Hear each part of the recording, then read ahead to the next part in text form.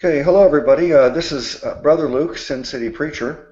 Welcome to this episode of Bible Talk with Brother Luke. This is the 11th episode of a topic we've found very interesting. The topic is heaven. And we're using this book written by Randy Alcorn as our kind of outline to discuss the topic of heaven. So if you haven't seen the first 10 episodes, it's a total of 20 hours we've already talked about heaven, then they're available on my YouTube channel, Sin City Preacher. So I suggest if you find that the subject of heaven is really of great interest to you, start right from the beginning and watch all of them. When you have a 2-hour discussion and then you have 10 of them, that's a lot to take on. So don't think you have to take it on all at once. Gradually work your way through it. I like watching some of these old shows that are off the air, and you can get them on Netflix now, and you can watch like 6 seasons, and you can do like marathons and watch it over the period of like 1 week and get through 6 seasons. It's a fun way to watch something for me. So maybe you can take on a marathon and watch this whole series from the beginning if you haven't seen it yet. Let me start off by having the panelists introduce themselves. We'll start with Brother Eric. Hey guys, Brother Eric here. Jesus Knight 72 is my YouTube channel, and here and excited to talk about heaven again. Yes. Okay, thank you for joining us, Eric. I don't have my effects set up yet, so I'll applause for you in a minute here. Let's go to Brother Jackson. Let's applaud for him in real life. Thank you, please, please. That's the old-fashioned way. Did you just publicly acknowledge that those aren't real applauses? Then? Well, I'm going to have to. I think pretty much figured that out. I got to go back and delete that now because now they'll be on to us. Okay, Brother Jackson. Hey everyone, Jackson here. My YouTube channel is Mecha Wing Zero, of which the original airing of the last show took place aboard that starship, and I'm really happy to be here, and I'm really excited to go to heaven. Mm-hmm. Me too. Amen. And we got Brother Mitch. Hello, everybody. Brother Mitch. Happy to visit a little glimpse of heaven every week. Okay. Let me begin by pulling away from the screen and asking you to look at my shirt, because Brother Jackson told me I ought to start wearing some Christian shirts for the show. So let me back off and tell me if you can read this. Is that clear? Salvation 33. Salvation EST, established. Established 33 AD. Oh, let me put on my glasses. There's a mustard stain right there on it. Salvation. You got Have you eaten a hot dog before? What's that? As long as you got the faith of that mustard, you'll be okay. So it's symbolic, the mustard stain. Well, first of all, before we get into heaven, the question is this shirt technically correct or not? Was salvation established 33 AD? Is that the correct year? Well, it was. The task was completed possibly 33 AD. It wasn't the correct year though, because the calendar's a tad off, and it was actually 4 AD when Christ was. Yeah, something around there, something either 3 or 4 AD or something to that effect. We know that Jesus was 33 years old at the time of the crucifixion. And so salvation was established at the cross. So people think that must be 33 AD because we base the calendar on his life and death. But it's not exactly right. It has to be adjusted to really 4 BC, which makes his real date of his crucifixion. Most people think that was 30 AD, not 33 AD. Okay, that was just an interesting trivia fact. Okay, we're going to continue this topic of heaven, and let me see, right now I think we're beginning chapter 12.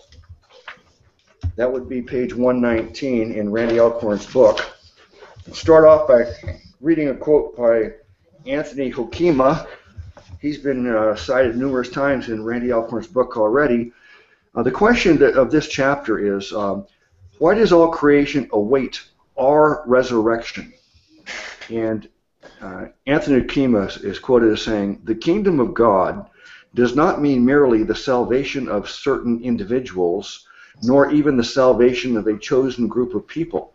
It means nothing less than the complete renewal of the entire cosmos, culminating in the new heaven and the new earth."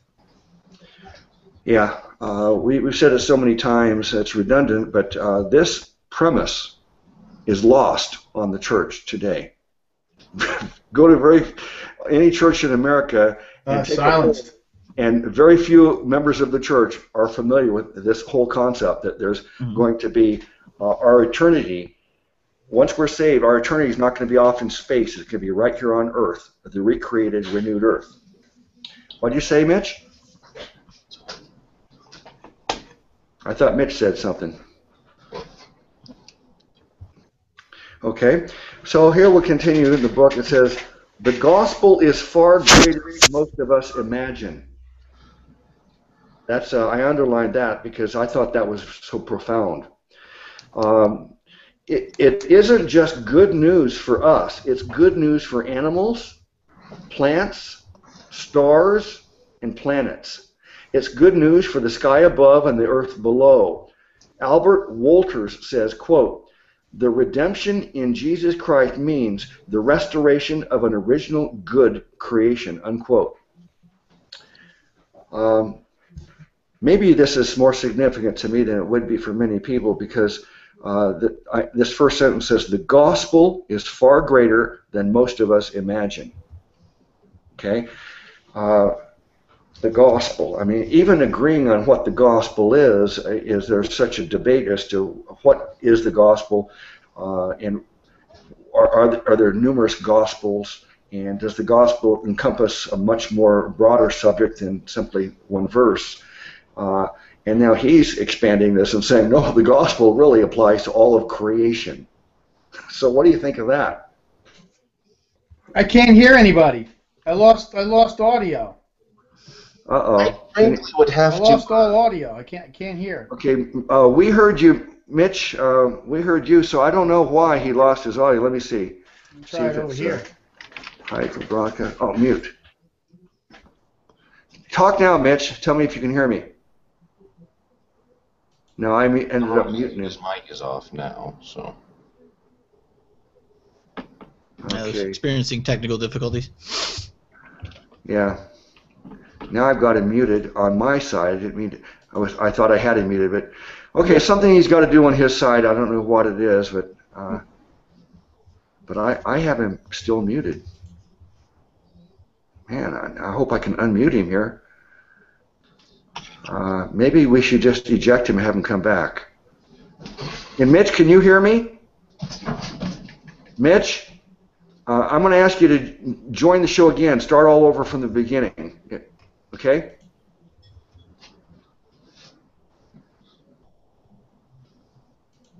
All right. Okay, Eric, you're still there? Yes, sir. All right, Eric and Jackson, what do you think of this point? The gospel is far greater than most of us imagine. Well, I think the message there is clear, and we've been talking about it, like you said, for quite some time, which is the gospel, the power in what Christ did for us at the cross. I mean, it encompasses so much more than just human beings. It's everything God has created. And that speaks to the power of the act itself. Again, I mean, that it's so much, people tend to limit that act to just people as individuals, and they just consider us. But like you said, you talk about a renewed heavens, a renewed earth, them joined, and that being eternity, the rest of the universe renewed. To me, it speaks volumes to the power of that act. Mm-hmm. Well, I think if we think of the use of the word gospel strictly based upon interpreting what the word means, which is good news. Yeah, that's good. We got Mitch up here a second time now. Yeah, can you hear me? Yeah, Yes. I can hear you. Okay, I got you on two computers. Oh, okay. Well, let me. Why don't you eject the first one? Get rid of that so that. But your video's on the first one. You got to close that out because you won't have video on the second one until you close that one out. Well, the thing is that I don't have video on the other computer, and I don't have audio on this one. Oh, okay. Well, just this will be fine then. Uh, All right. So the word gospel, the literal translation is simply good news. Now, some people say when you use the word gospel as good news, then it's not the right way of approaching this, because the gospel is said. The Apostle Paul says the gospel is such and such. Christ died for our sins. He was buried. He was raised from the dead the third day. Right. So this is the thing that most people think as the definition of the gospel. Right. And yet, when we think of the good news, we think that all the things that we learn about Jesus is part of the good news. That He has this free gift for us. He'll give us eternal life. That God loves us so much He became a man and died for our sins. All these things are part of the explanation of what the good news is.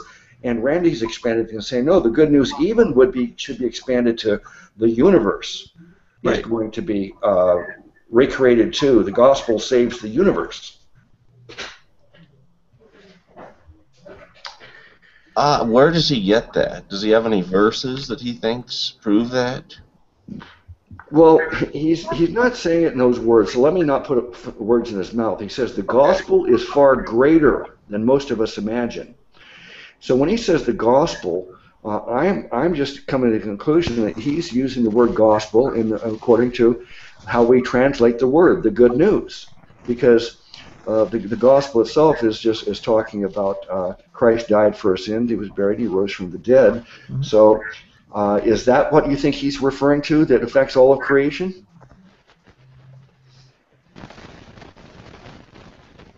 Or could he be using the word gospel in the broader sense that I just said, that the fact that this is the good news about Jesus? I think it's all encompassing, though. I think, like I said, with what I originally said, salvation, it's ultimately when eternity begins, it's the eradicating of sin, and sin has infected everything, us, the creation itself, everything. So the act of what was completed in the gospel, the death, the burial, resurrection of Christ, to save us, is not just saving us, it's saving all of creation eventually. Mm-hmm. Okay, so you agree then that statement he made is a fair use of the word gospel. The gospel is far greater than most of us imagine, okay? I think so. Okay. He goes on to say, broadening our view of redemption. Many of us have come to think of redemption far too narrowly. That's why we're fooled into thinking that heaven must be fundamentally different from earth, because in our minds, earth is bad, irredeemable, beyond hope. However, quote, the teaching that the new creation involves a radically new beginning, unquote, writes theologian Cornelius Venema, would suggest that sin and evil have become so much a part of the substance of the present created order that it is unrelievedly and radically evil.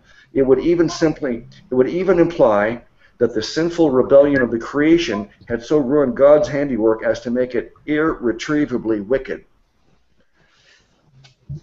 Hey guys, I just want to say hi. How you guys are doing? Oh yeah, Austin, I'm sorry. When you joined us, we were dealing with a technical problem with Mitch. You see that he's cloned himself? I understand.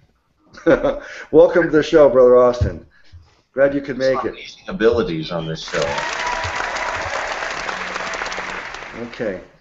All right. So, in other words, do you think he's correct that the people think of the earth as being like unredeemable? It's just evil. It has to just be destroyed. Whereas we know from our studies in the scriptures and in Randy's book that the earth does get redeemed. Not only man. Yeah, most people just don't really have a real good grasp or don't think about it as much. Mm-hmm. Yeah, I do believe that people have that take. I think that is exactly their take that many people have, that there is no use for the earth. God sees no use for the earth at all anymore in his plan.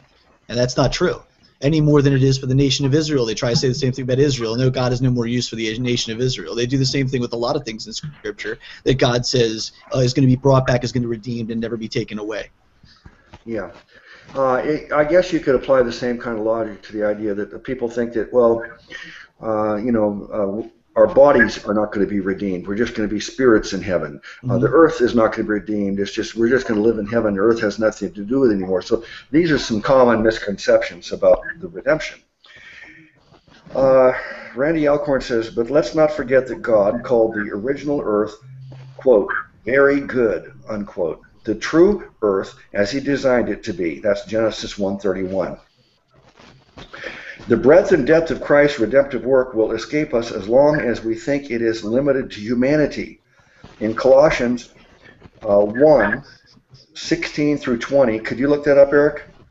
Colossians 1:16 through 20. Sure. Notice that God highlights his plan for the church, but then goes beyond it, emphasizing, quote, all things, everything, things on earth, things in heaven, unquote. Let's read those verses there in Colossians. Sure. Colossians 1:16 through 20 states, for by him were all things created that are in heaven and that are in earth, visible and invisible, whether they be thrones or dominions or principalities or powers. All things were created by him and for him. And he is before all things, and by him all things consist. And he is the head of the body, the church, who is the beginning, the firstborn from the dead, that in all things he might have the preeminence. For it pleased the Father that in him should all fullness dwell. And having made peace through the blood of his cross, by him to reconcile all things unto himself, by him, I say, whether they be things in earth or things in heaven. What was the last part of that verse? It says, whether they be things in earth or things in heaven. But be reconciled, did it say before that? And having made peace through the blood of his cross, by him to reconcile all things unto himself. Okay, see, that's the key point there. Exactly. By the cross, all of these things, all of creation is reconciled. Yes. So I think Randy is, pointed to a really good verse to support this premise. I mean, the way I look at it is really very simple, and I don't know if maybe Mitch and Austin and Jackson want to interject here too. It's really very simple. If God sees us as redeemable and savable, then why would the rest of the earth be irredeemable and unsavable? It doesn't make sense. It's if we are part of the creation and we're redeemable, why isn't the earth not? Well, actually, we're going to become like this energy field, this like energy dust. We're going to float around in space in this nebulous. Yeah. Well, the thing is, I question the premise of the Earth ever being perfect. Why? You think it was not perfect? He said it's very good, and when God says good, that really is, I think, interchangeable with perfect. And Jesus says no one is good but God. Right. And man thinks the word good is a relative term, like I'm pretty good and Jackson is really good. But no, there's no degrees of goodness. Goodness means perfect. Goodness is pure perfection. I say it was perfect when it was first made. Absolutely. Because there were no factors against it. There's, everything. The water was fresh, the air was clean, everything was good. Yeah, so I agree. Absolutely. Yeah. So, but on top of that, how it's conditioned now is not perfect. Yeah. Right. I want to get Jackson's reasoning behind that, but first let me ask Mitch something. Mitch, when you talk, instead of your video coming up or your face talking on the screen, just your picture shows up because of the way you're doing it. I think if we'll do it this way if you want to leave it this way, but I think the best thing is for you to close out both of these and just come back on your original computer and do it that way. I think that would probably work. I could try it. The thing is that I tried to come back again. With this computer that has the camera on it, and it wouldn't let me. It just gave me no sound. So I tried it once, so I went back over this computer. Oh, okay. All right. Well, this is fine. I'll try. Okay. Yeah. Okay. Okay, Jackson, do you want to tell us a little bit about why you made that statement? Well, I guess I don't see very good as having to do with perfection in this sense. I think we could still say today in our fallen world and everything that the mountains are very good. There is very good design in a bird or a mammal or reptile or whatever animal. The design is still very good. I never have taken that in Genesis to mean and God saw that it was perfect and that there was no death or something like that. Yeah, well, we probably could search and find some other verses to support the idea that it was perfect, I think. But off the top of my head, I can't really make the point. So, all right, let's go on. It says the breadth and depth. Mitch, let me close this one here. I'm going to eject that one. At least our technical difficulty isn't as bad as last time. Yeah, okay.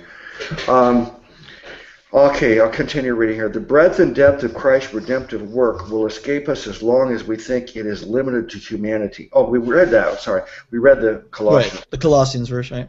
Okay. For by him all things were created. Oh, he's got the verse on that page. Okay. God was pleased to reconcile himself all things on earth and in heaven. The Greek word for all things is tapenta, that are extremely broad in their scope. So he's making the point that I made that good means perfect. He's making the point that this applies to all things. All things in original creation were very good. Eugene Peterson captures the universal implications of Christ's redemption when he paraphrases Colossians 1:18-20 in the Message. It goes, he was supreme in the beginning in leading the resurrection parade.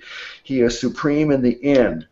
From beginning to end, he's there, towering far above everything, everyone. So spacious is he, so roomy, that everything of God finds its proper place in him without crowding. Not only that, but all the broken and dislocated pieces of the universe, people and things, animals and atoms, get properly fixed and fit together in vibrant harmonies, all because of his death, his blood that poured out down from the cross. One thing about these paraphrases, is there anybody who objects to the use of paraphrases?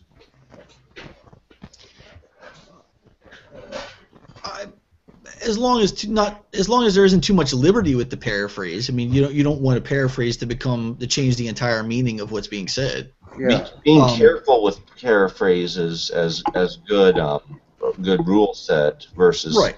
Including paraphrases are two different things. So now what he's saying here, as far as he's kind of going line by line, kind of paraphrasing what the Colossians verses say in 18-20. And really, there's nothing wrong with what is said here that I noticed. I mean, everything he's saying makes there's nothing that is used to take the attention away from Christ's death, his blood that is shed on the cross, and what it meant for the blood being shed. So I don't see anything in what was said there to discount that or discredit it in any way or change the total meaning of what's being said. So. Mm-hmm. Okay. I like paraphrases. But I don't put as much weight in a paraphrase as I do a translation. I look at a paraphrase as let's say that you read a verse of Scripture, and then I said to you, Eric, put that in your own words. Right.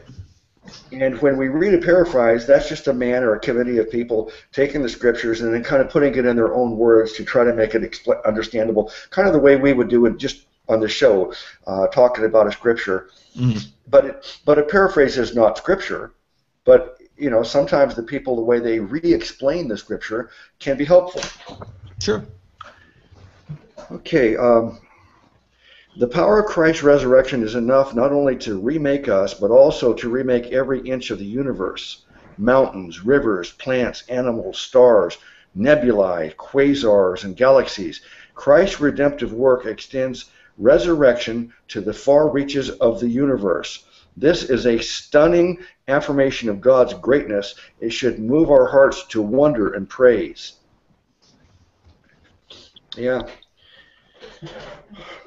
Yeah, it's easy to get excited about when you think not only that the whole universe will be restored and rebuilt.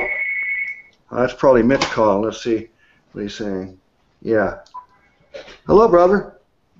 Hello? Yeah. Well, apparently you ejected me off the program. Well, I ejected the one that was on your second computer there, so that. When I went to both of them, both of them ejected me. Oh, you can't get back on? Nope. Oh man, jeez. I thought that was just ejecting off and that you could get back on. Man, what can we do? We're sending him the link again.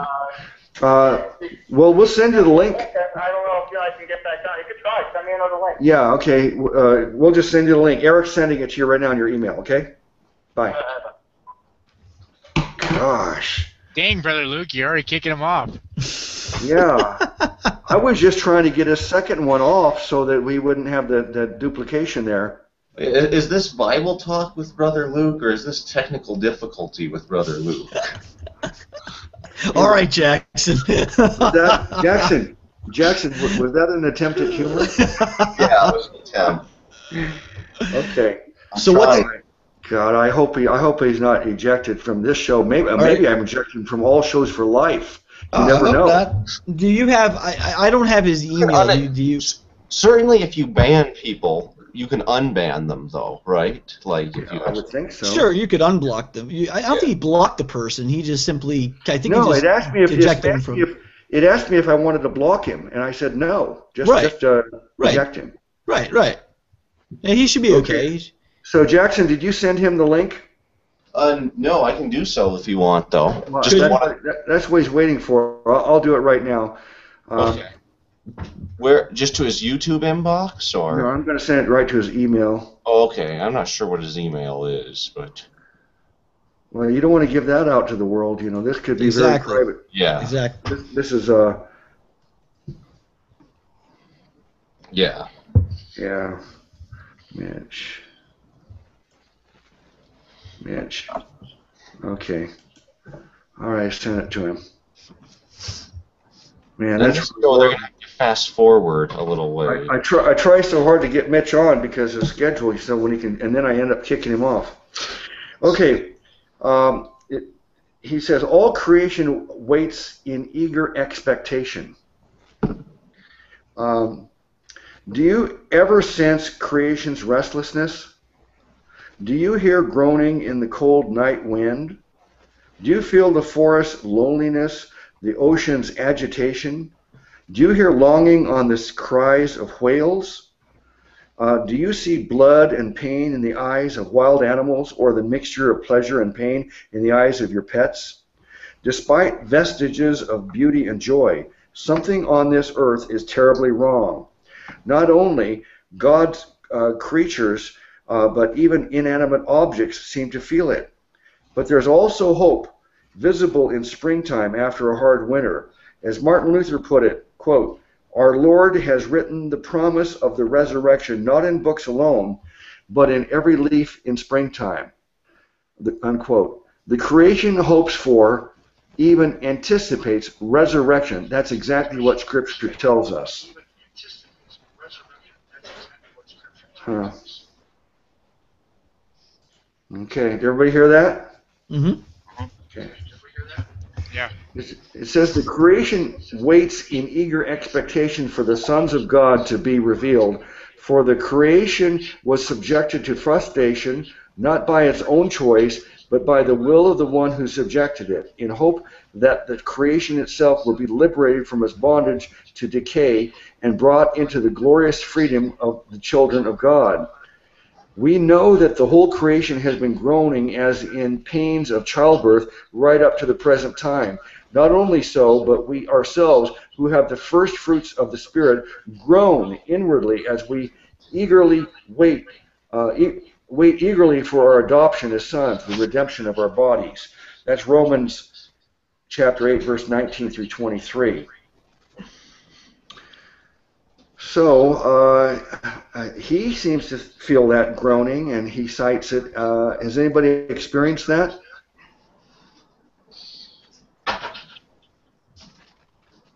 Absolutely, I think every time we see the Earth, doing some of the You see a lot of the natural disasters, a lot of the things that are happening. It seems they create, and Christ describes this. In fact, when he mentions the end times, he says that things are going to increase like pains of a woman in childbearing. You know, the labor pains are going to keep coming and get harder and worse, and he equates this precisely to events happening on the earth as natural disasters and things like that, earthquakes. Eric, do you think that also flows into people's personal lives too? As far as what do you mean? How so? In other words, all these people have all kinds of personal problems. Oh, sure, absolutely. I think seems like 100 years ago they didn't have as many, if that makes sense. Oh, sure, absolutely. I think you're seeing all that. Well, what else did Christ told us at that time? The love of many would wax cold in those days. People in general, their general love of mankind, of each other, is just going to. It's going to fail. People aren't going to be as loving, even as they were in the past. Now, it's never been flawless loving, but it's going to be even worse towards the end. And we see that every day with abortion, what people are doing to each other. I mean, this isn't all these things. This whole tolerance thing seems kind of like a fraud facade to me for hate. I agree for one another. It's really what it feels like. But Jackson, that's a great point, actually. I totally agree. You know, people always talk about tolerance and all this, and in reality, people couldn't care less about each other. These are the same people who preach tolerance. They don't care about everyone. Mm-hmm. Yeah, their way or the highway. Exactly. Just one thing I noticed is I know it's somewhere in the. I think it was Elijah when he prayed for no rain, but I also know that droughts are a sign of judgment, and there's been a lot of droughts lately in the United States. The past few years, but even this year alone, California's even in a huge drought right now. We've seen a lot of those. We've seen a lot of the mass animal deaths. A lot more of those recently. More earthquakes and things like that, increasing in frequency if you pay attention to them. Yeah. And this is all part of that. So the answer to that question, Lucas, I think, is easily you see this happening. You see natural disasters that just on unprecedented scales now. Yes. Mm-hmm. And this is all part of that creation groaning. Yeah. Yeah, I don't know. I feel these kind of groaning feelings sometimes. I don't know if it's related to what we're talking about or not, but sometimes I just feel like desperate for this redemption, for this glorified body and get into eternity. Oh, you're not alone. Okay, the quote redemption of our bodies quote unquote refers to the resurrection of the dead. Paul says that not only we, but quote the whole creation awaits the earth-wide deliverance that will come with our bodily resurrection. Not only mankind in general, but believers in particular. Those with God's Spirit within are aligned with the rest of creation, which intuitively reaches out to God for deliverance. We know what God intended for mankind and the earth, and therefore we have an object for our longing. We groan for what creation groans for, redemption. God subjected the whole creation to frustration by putting the curse not only on mankind, but also on the earth. Eric, look up Genesis 3:17, please. Sure. Because human beings and the earth are inseparably linked, and as together we fell, together we shall rise. God will transform the fallen human race into a renewed human race, and the present earth into the new earth. Okay, Genesis 3:17 says, "And unto Adam he said, Because thou hast hearkened unto the voice of thy wife, and hast eaten of the tree, of which I commanded thee, saying, Thou shalt not eat of it. Cursed is the ground for thy sake. In sorrow shalt thou eat of it all the days of thy life." Mm-hmm. Yeah, so it's a lot of people are not aware that this, when man fell, all of creation fell. So this is not just some simple thing that affected man and death and hell and heaven. It's much broader than that.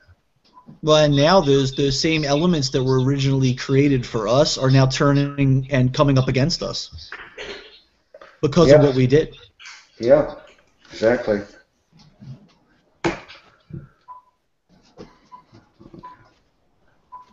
I'm trying to find call Mitch here because what I did was I resent an invitation, but you'll have to go to Google Plus to do it, you know, because it's 17325031720. Yeah, hopefully this will work because I just started from scratch and sent the invitation out like at the beginning of the show again.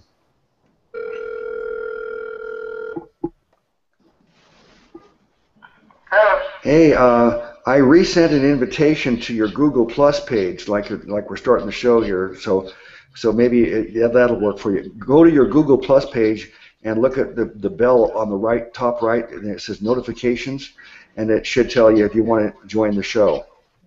Tell me. I think I tried it, Luke. I'll try it again. Yeah, I just sent it to you, a new one. So maybe that'll work. Okay. I'll give it a try. Okay. Bye. Oh boy. Well, while we're dealing with technical difficulties, could everybody check their volume? Because I'm catching like my voice in somebody else's computer. I can hear it like echoing. Yeah, there is a little bit of an echo going on, so I don't know where it's coming from. I'll check my. That's why I got my headset on. Check yours. All right. There we go. Whatever it was, that's gone. Okay, very good. Okay, what does it mean that creation waits for God's children to be revealed? Our Creator, the Master Artist, will put us on display to a wide-eyed universe. Our revelation will be an unveiling, and we will be seen as what we are, as what we were intended to be, God's image bearers. We will glorify Him by ruling over the physical universe with creativity and camaraderie, showing respect and benevolence for all we rule. We will be revealed at our resurrection when our adoption will be finalized and our bodies redeemed. We will be fully human with righteous spirits and incorruptible bodies.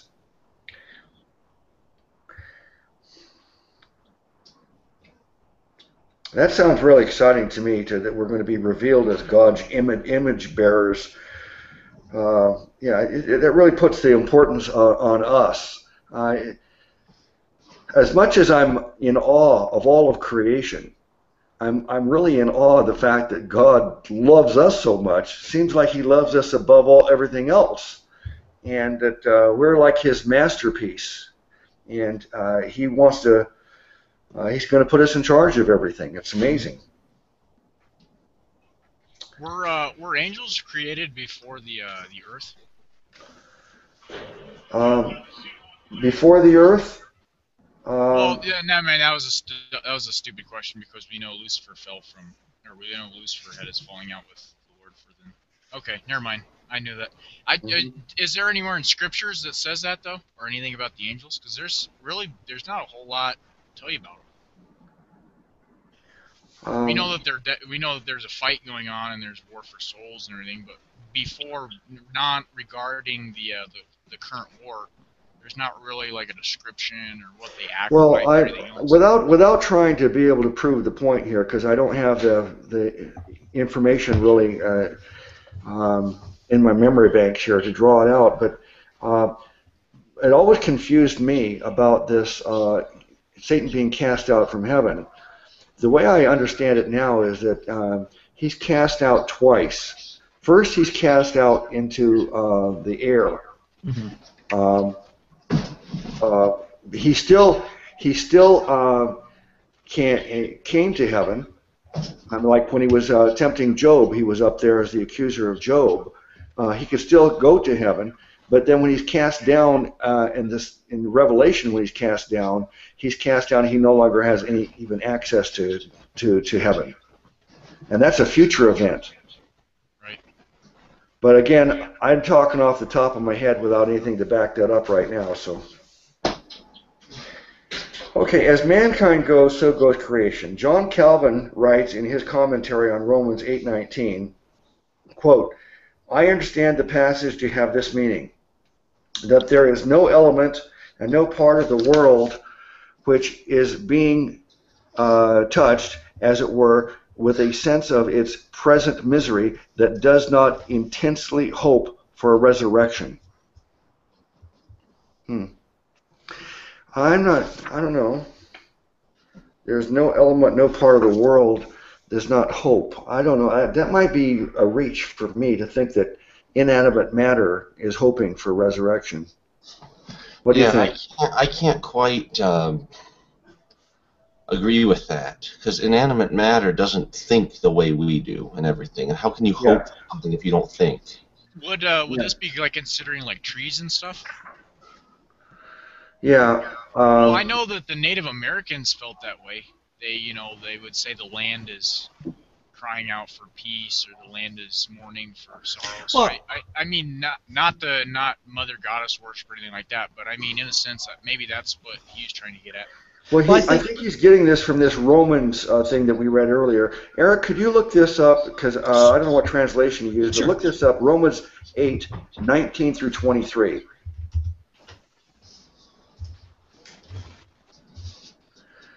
And it's talking about how the whole creation has been groaning. So maybe this is how he's basing it on. Well, and I think, and let me just say, I'm going to say something. I don't know the answer to this necessarily, but to me, it's like here's where there's kind of a little bit of an allegory kind of going on with this. Obviously, inanimate objects don't think and are aware like we are, so they aren't. So you have to kind of give that a little bit to say that. I think that by their nature and the way they were created, they desire to function. They are supposed to function in a certain way, and they long to function in a way that they're not functioning.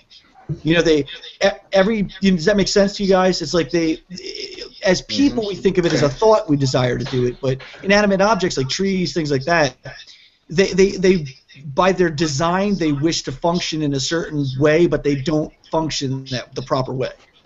So that's the desire of wanting to function in the proper way. Mm-hmm. The Romans verse you wanted to look up was you said it was 8:19 through 23. 8:19 through 23. Yeah. For the earnest expectation of the creature waiteth for the manifestation of the sons of God. For the creature was made subject to vanity, not willingly, but by reason of him who hath subjected the same in hope. Because the creature itself also shall be delivered from the bondage of corruption into the glorious liberty of the children of God. For we know that the whole creation groaneth and travaileth in pain together until now. And not only they, but ourselves also, which have the first fruits of the Spirit, even we ourselves groan within ourselves, like you talked about, Luke, waiting for the adoption, to wit, the redemption of our body. We groan, we long for that. We want to get our redeemed bodies. We want to be through with this. Mm-hmm.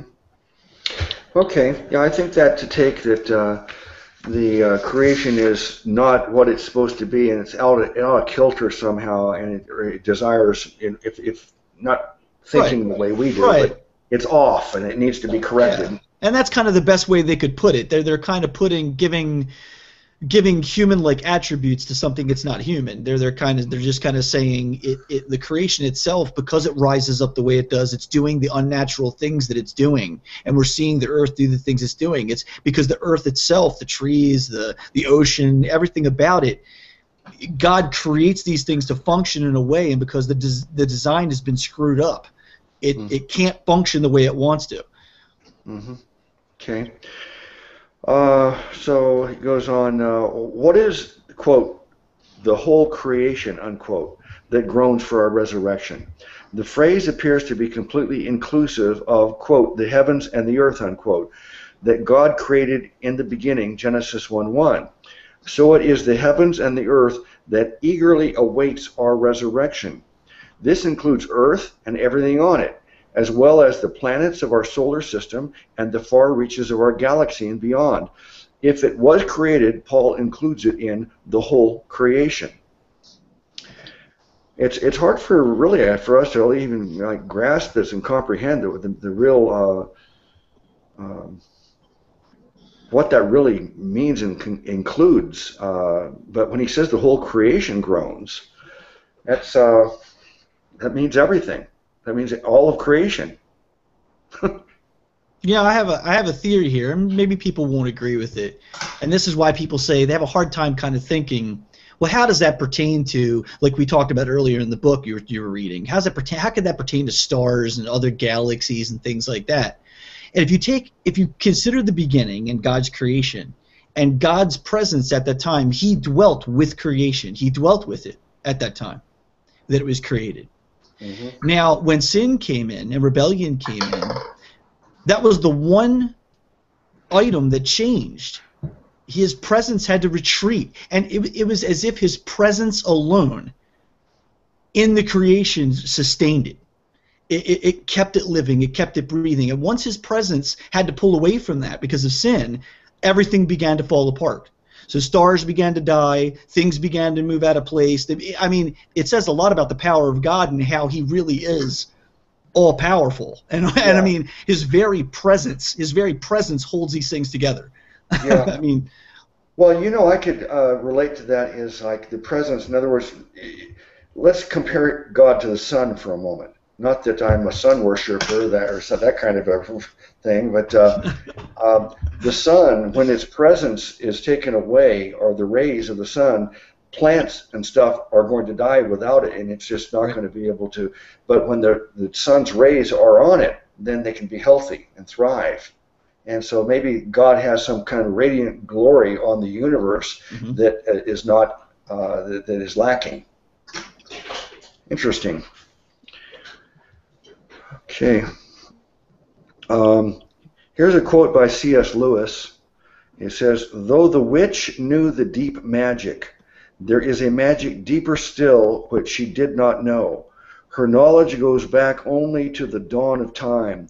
But if she could have looked a little further back into the stillness and the darkness before time dawned, she would have known that when a willing victim who had committed no treachery was killed in a traitor's stead, the table would crack and death itself would start working backwards."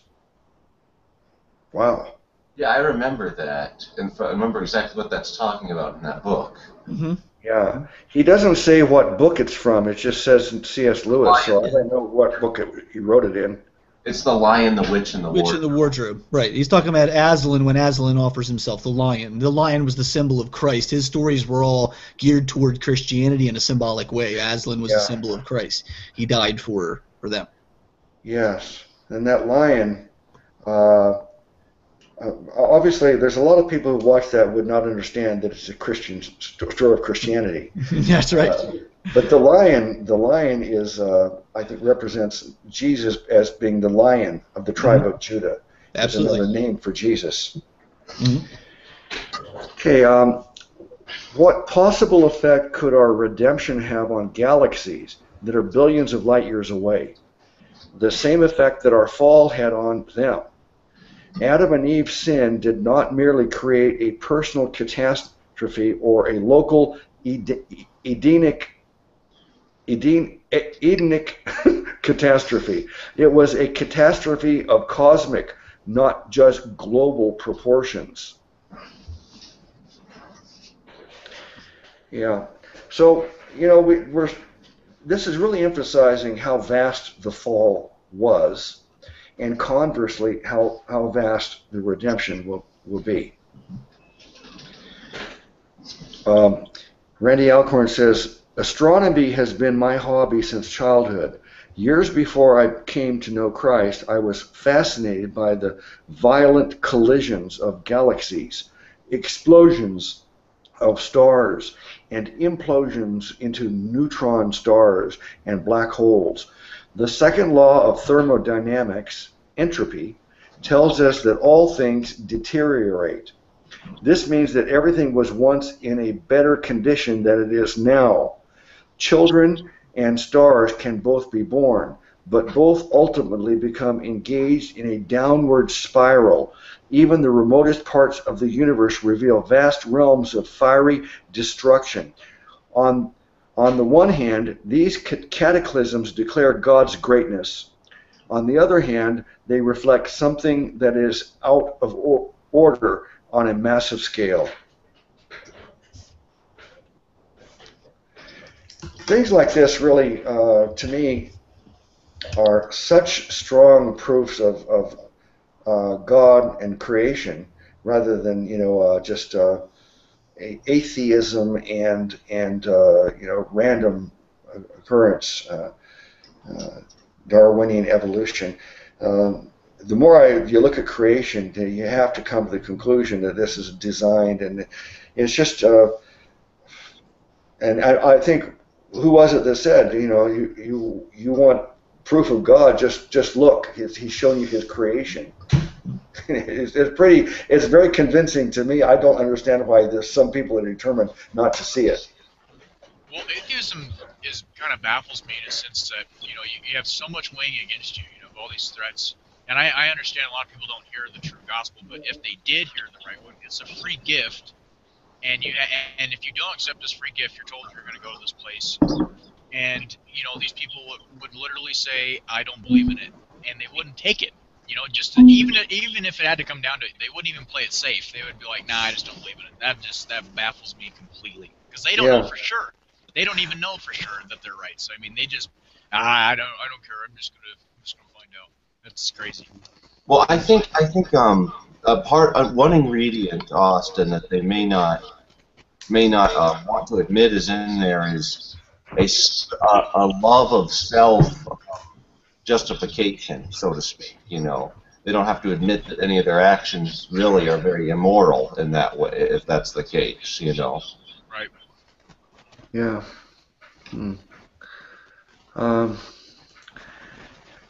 Okay. He says, I underlined this. I guess I thought this was important. It says, it seems possible that even the second law of thermodynamics, at least as it is popularly understood, may have been the product of mankind's fall. If true, it demonstrates the mind-boggling extent of the curse. The most remote galaxy, the most distant quasar, was somehow shaken by mankind's sin. That is really mind-boggling. But when you think of all of creation, the vastness of the universe, and then the vastness of inner space within our I think Eric said, even within our body is another universe. Even within a cell is another universe. It's amazing. When you look at it outwardly and inwardly, creation is just mind-boggling. And so, to think that man's sin, man's rebellion from God, I made it in a video, declaration of dependence. Adam and Eve made a declaration of independence. They wanted to be dependent from God. And what we need to do to have a relationship with God is we need to declare our dependence on Him. And so when they declared their independence, all of the universe fell.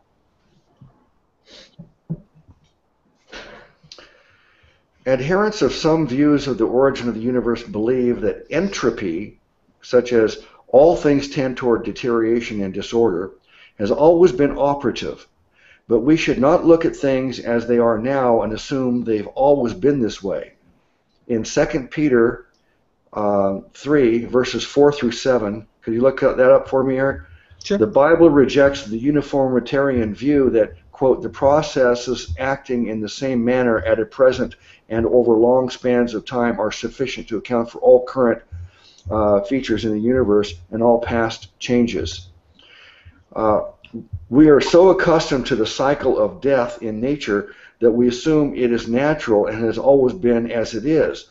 The Bible appears to say otherwise. Quote, death came through Adam, 1 Corinthians 15.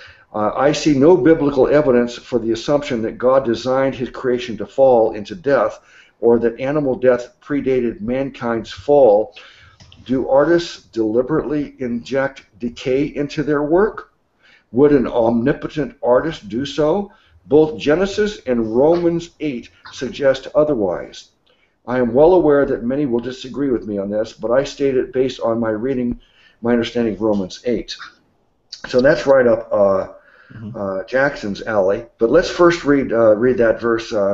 You got that, Eric? Sure, and I find it fitting to give people a little history on this verse. The verse is actually, if you go back and start beginning to read a little earlier than where it starts at verse 4, we're actually talking about the times, the signs of the times towards the end here. Peter's talking about, and he's talking about how people are going to be acting at that time. Verse 4 says, and saying, people would be at that time and saying, where is the promise of his coming? They'd be mocking that Christ hasn't come. People would be saying he's coming, but people would be saying, where's the promise of his coming?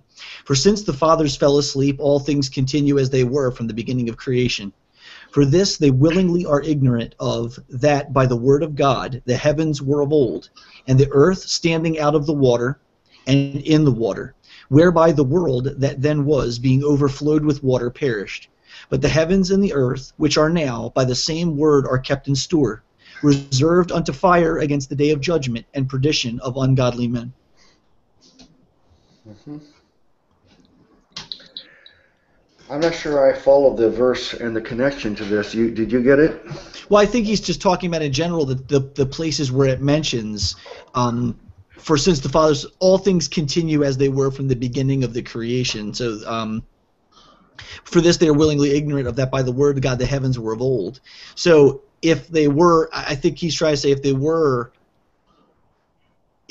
put in place that way, they didn't stay that way. I'm not sure how he's equating it with that, myself, but it is.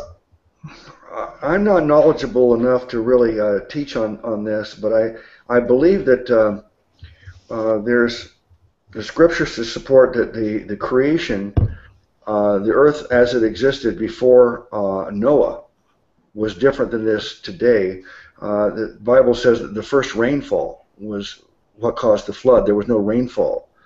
And it said that the earth was surrounded by the water of the air, which is like a vapor. Or I think there's also a verse, I think, that says that a mist came up from the ground and watered the...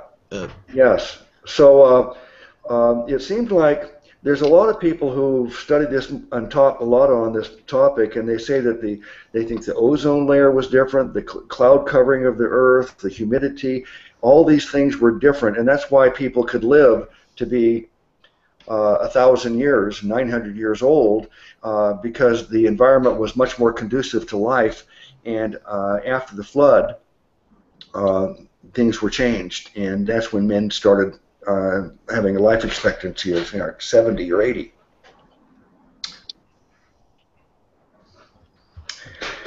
Okay. Hey, Rufus, I had a quick question. Why is there a significance to 3 days? That when Christ was buried and he rose again for 3 days. I know that we always mention that when he came back. Yeah, he came back on the third day. But is there a significance to the number 3 there? Was there symbolic to it? Well, the only significance that I can connect it to is Jesus said that this will be like Jonah? The sign that he was going to give, that he was like Jonah. Okay. Jonah was in the belly of the whale for 3 days and 3 nights, and so shall the Son of Man be in the heart of the earth for 3 days and 3 nights. Gotcha. So that's the only thing that I can see that would be related to it. Okay, thank you. Unless we just look at numerology and try to look at the significance of the number 3, if you could study it from that viewpoint too. Okay. Okay. Wait a second. Okay. Next he says, isn't it reasonable to suppose that the pristine? Well, this is what point I was making is, isn't it reasonable to suppose that the pristine conditions of God's original creation were such that humans and animals would not die? Stellar energy would be replenished, and the planets would not fall out of orbit. What if God intended that our dominion over the earth would ultimately extend to the entire physical universe? Then we would not be surprised to see the whole creation come under our curse, because it would all be under our stewardship. That's an interesting conclusion, isn't it? Yeah, I agree with that. I think it's entirely, and that's why I brought up the point before, when God has created all these galaxies and stars and planets and things like that we know exist. It's not, there's no question. Clearly, to me, he's showing us through that was his intention all along, but we never got to that point. Jackson always brings up, he says, not only things going to be good like they were, but there's going to be upgrades. Well, you know, those upgrades I think were always going to be in place. Those upgrades were always going to be. God started us off on the earth, said, "You have all these wonderful things I've created for you." And unknowingly, we didn't realize that it was going to extend beyond the Earth, but to other planets and other places and things of that nature. So, that all got put on hold. That all stopped. Yeah. Right. Let me ask something that is, because I have a guilty conscience right now, because of what happened with Mitch. I'm thinking I would like to give him a phone call and see, what if we end this show and then started up another hangout to see like part 2 of the same show and divide it into two separate hours, and maybe he can get back on the show in the second hour.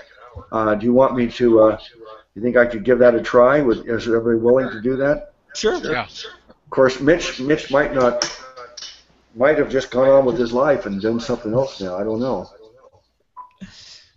Well, you could call him before ending this show. Yeah, that's what I'm doing, brother. See this? Yeah. This is a old-fashioned phone, but it doesn't have rotors on it. That's old-fashioned. I really am old. That's old-fashioned. Okay.